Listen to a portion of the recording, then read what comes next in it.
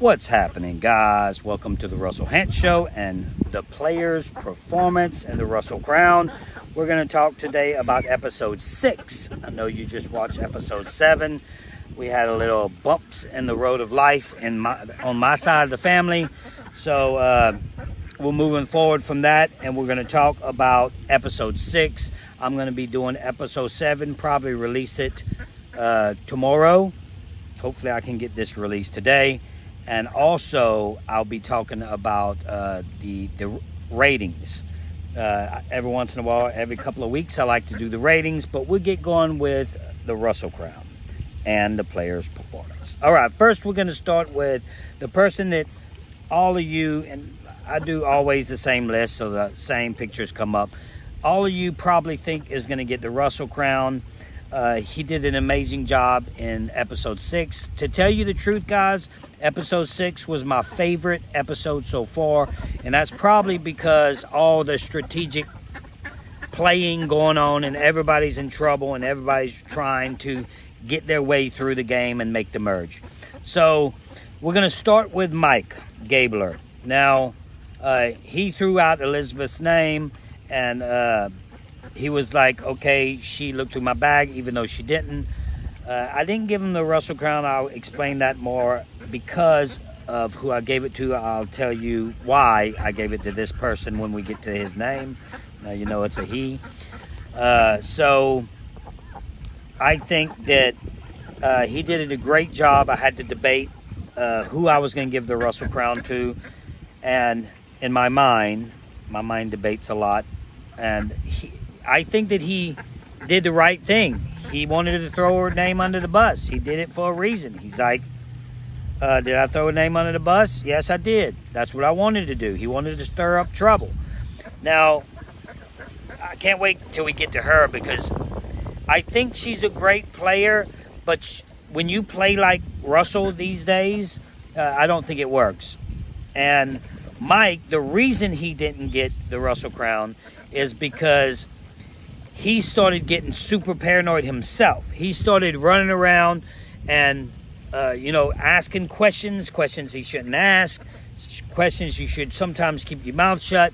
If you keep talking and talking and talking, sooner or later, you'll talk yourself right out of the game. And I started thinking, he's talking a little too much. He needs to calm down and relax. And I'm going to go ahead and I'm going to go ahead and talk about the Russell Crown because I got to put these two people in the same category. And it's Sammy the Kid. Now, the reason I'm going so early with the Russell Crown is because I got to link these two together. Now, Gabler was running around and Sammy, the teenager, went up to him and had to calm him down. He told him, hey, relax, just take it down, man. Take it down. I know why Gabler did what he did. He wanted her out. It was a personal matter, and that's another problem. When it's personal and not game worthy, she would have stayed on his side for a little while, I think. Now, it's like getting rid of one of the people that wouldn't vote you out. I never understood that. I don't understand why people vote out people that wouldn't vote them out. It's like, why do you vote out your own alliance member? Why do you do this? Why? It just doesn't make sense to me. So with Gabler, though, he voting out, him wanting to vote Elizabeth, I think it was a personal reason. He was pissed off at her. You can't play the game of Survivor pissed off. You got to play it strategically. Now, that's one thing the way I played.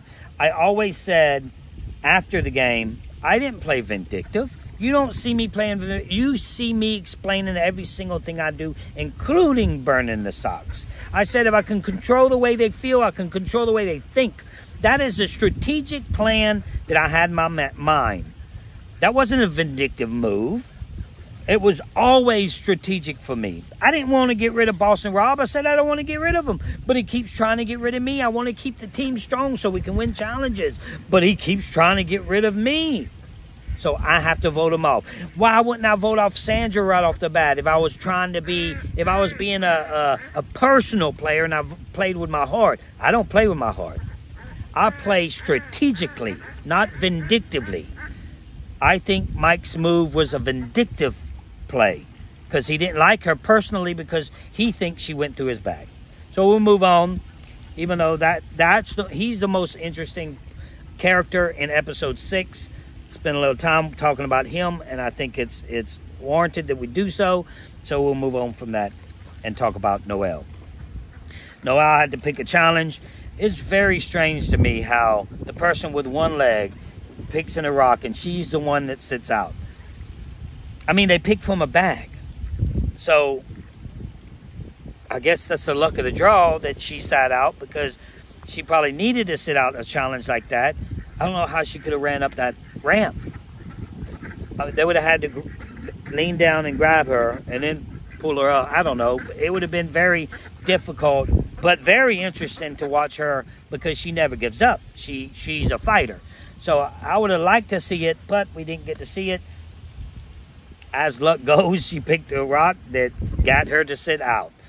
But other than that, we didn't see a lot of people this episode. We seen them, but they didn't have too much strategic play.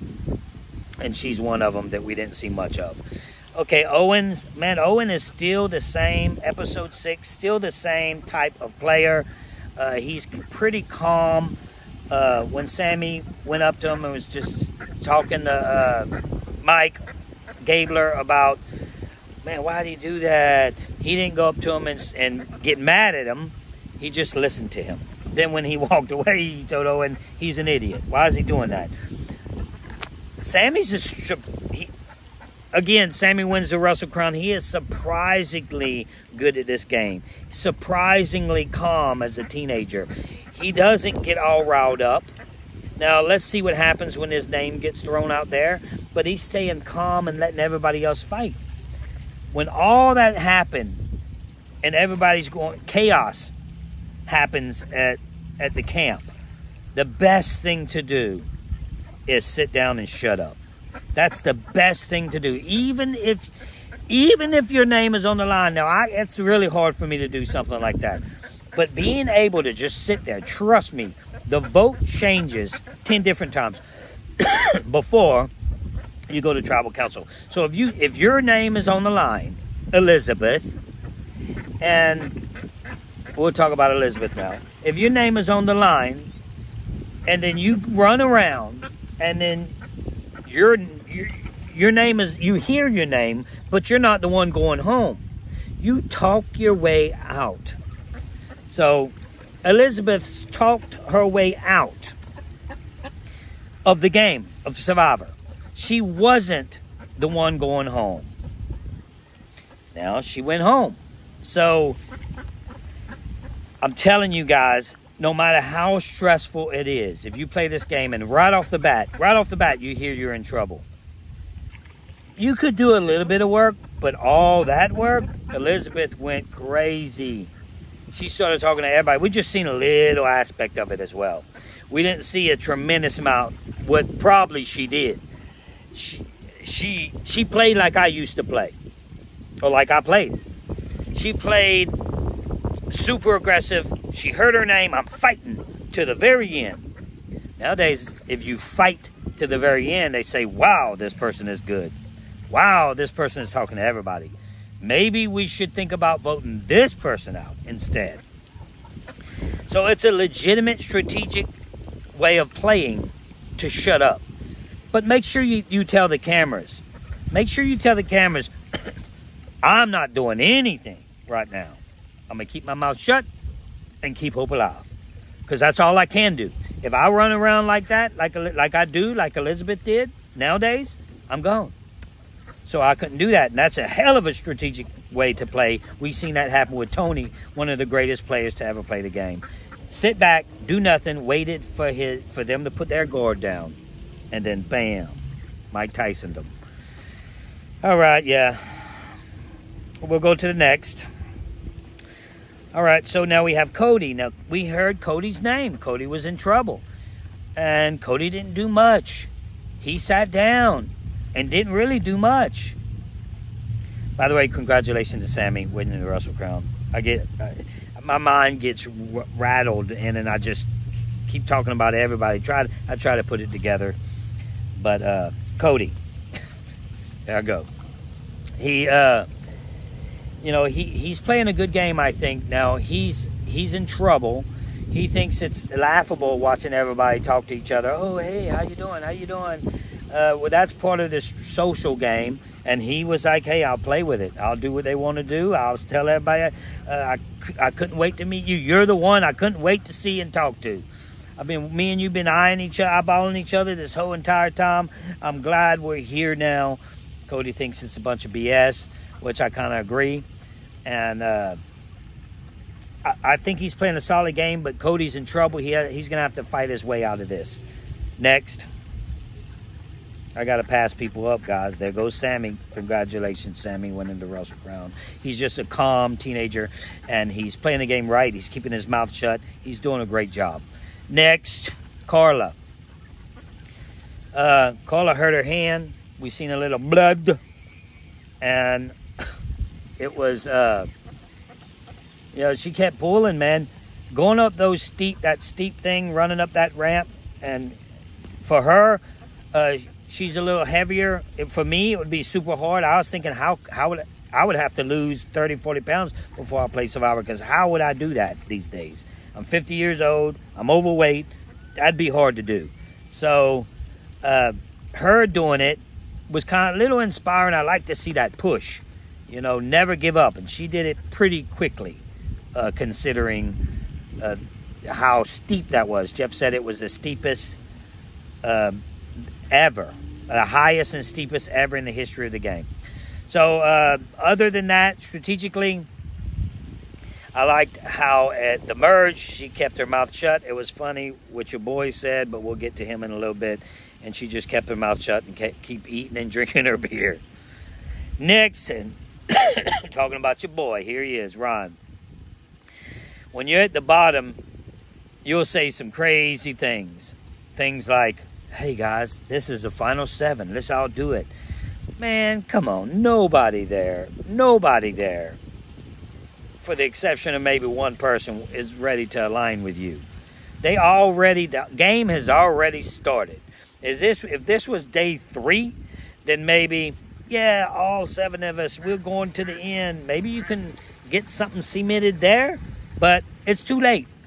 The game has already started. You're at the merge, and you're trying to get an all 7 alliance. It shows his strategic mind not too good. He's very good physically. He was like, Jeff said he's like Spider-Man, upside down, bringing him in. Got us a little duck right there. I had to wait to do this video because all the ducks go crazy over here, think you're going to feed them. I have to go back to the house, get my wallet. Forgot my wallet. Come back. I'm going to bring some bread next time and feed them. So, Ron's not playing too good strategically, but physically, now's the time that they'll get rid of him. But usually the big physical people do terrible in the physical challenges because it's not made for you. Next. Okay, you're gone already. Okay. Janine. So Janine, she's in trouble. Yes, Janine's in trouble. She was aligned with Elizabeth, trying to save her. She's the one that went through the bag, Mike Gabler. She's the one that did it. But Elizabeth didn't even throw her under the bus. Nobody really did. But she is the one that went through it. Again, Sami did not throw her under the bus when he seen her go through the bag. Hence why he's so calm and making smart decisions. No, don't throw her name under the bus. It would just get you go crazy. She would go around spouting things. Maybe she'll spout some lies about Sami. You never know when people are in the crossfires, the things that they will do and say to try to stay in that game. We've seen some drastic things happen in the history of the game that people will do and say to try to stay in the game. But I see her freaking out. She has an idol. I don't see her staying much longer. she's a solid strategic player, though. If she can only calm down, she did the right thing by not giving the idol.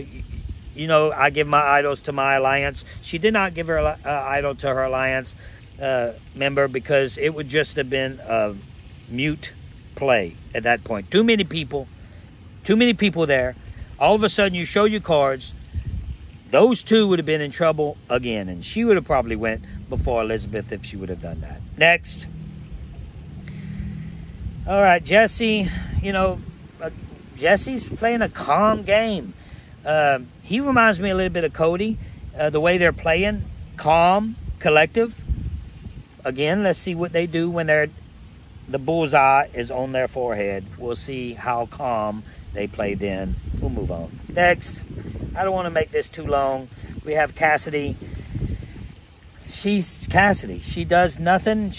We don't see much of Cassidy, which she had one episode, this episode. So she must be being very quiet in all aspects. Even when we heard her name thrown out there with James, it was like, okay, do something. We've seen James get very animated at Tribal Council, but Cassidy ain't not really playing strategically. I think she's just playing to exist. I say this a lot. I say people play that game. People give up in that game physically right here without giving up. You quit physically is like quitting mentally to me. But people quit that game all the time, but not physically. Is she doing that? Who knows? We'll see in the future. Because we didn't see her fight for herself. We didn't even see James fight for himself too much. So next, talk about James. James didn't really fight for himself at all. We didn't see much happening. He is depending, and I think the same thing with Cassidy, they're depending on other people to fight for themselves. Now, I'm not going to, this is probably the first time I'm not going to put people's name, their picture up. If you don't know their pictures by now, then you probably shouldn't be watching the show. Last one here, I have, you see, I'm getting confused myself. Dwight's not home yet. Didn't even see him. If he got voted off, then I missed it. I might have missed it because I missed an episode. We had a death in the family, and I did a video on that. I don't want to talk about it any longer, so if I'm wrong on that, then I'm wrong. But I think that's it. Even if he was there, he didn't do much. Elizabeth, she went home. Sorry about that, Elizabeth. You play a very hard game back in season 20 and below, maybe 30 and below. You would have been a great player. But nowadays, you play that hard, you go home. That's all I got for you guys. Head over to Enhanced Reality. I'll put the description below. Subscribe. I'm going to do a lot of things. Next 2 days, I'm off. I'm not doing much, so I'm going to do video after video. Go over there and check out what I have coming. I have the ratings next. I'm going to talk about that. Probably going to head home because I got to get my wallet. Forgot that. And that's the next thing I'll do. I appreciate you guys for watching. Please subscribe. Hit that notification bell. Heading to Philippines pretty soon. Philippines, Vietnam, Thailand. I hope you join me for all that. That's all I got. Until next time, keep hope alive.